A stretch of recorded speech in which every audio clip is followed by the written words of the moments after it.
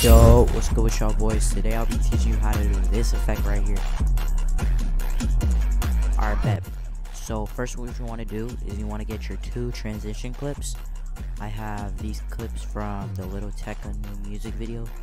So here's what it looks like. And it's going to transition to this clip. So first what you want to do is you want to take the work area start and push it to here, and then you want to take the work area end and push it to here. Now what you want to do is you want to go to File, Export, Add to Render Queue. Then you want to go to High Quality, Format, PNG Sequence. Press OK. Then you want to change the name of the export to frame 1. Then press save. Then click render.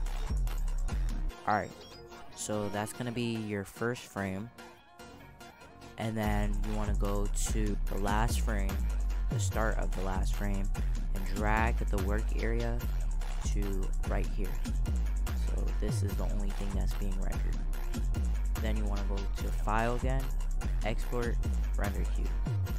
Then follow the same steps: High Quality, Format, PNG Sequence. Press OK. And then now what you want to do is you want to change the name to frame 2 instead of frame 1. And then click render.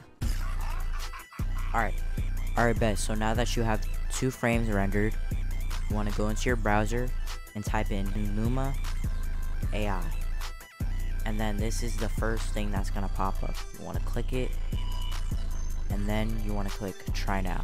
It will ask you to create an account, so go ahead and do that. For me, I already created an account, so I don't have to do that. Once you create an account, you want to click this image icon.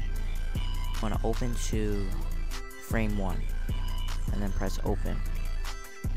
And as you can see, it's your first frame.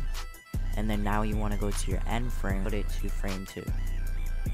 Now you're going to type in what you want your transition to look like. So for me, I want the camera to zoom in to the window to transition to this clip. So I'm going to go ahead and do that. Alright, so once you type in your prompt, you want to click this arrow icon. Once you click it, it's going to show in queue. Now you just want to wait for it to be done. So I'll get back to you guys when it's done. Alright guys, my transition is now done. So now I'm going to press download. And now what you want to do is go to File and then Import, and then press File. And then you want to import the file you just downloaded, put it to the start. So what you want to do is you want to right click, press time, and then enable time remapping. And then you want to scroll all the way down to here, and then you just want to adjust it to where your frame, to where your last frame is. So now what you could do is, to get rid of this watermark right here, you want to pre-comp this, and then you want to pre-comp it again, and then you want to double click on the pre-comp. Then you want to go to this pen tool right here, and you want to basically just mask the Luma text out. And then now you want to hit this drop down menu, mask, click inverted. And then as you can see, this is not what we want, so you want to feather this a little bit. Then content aware fill. To get this, you could simply go to window right here.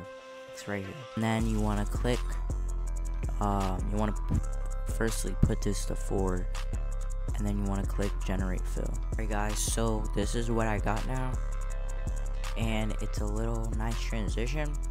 So you want to go back to your main comp, and then now you want to add RSMB. Alright, so now you have this.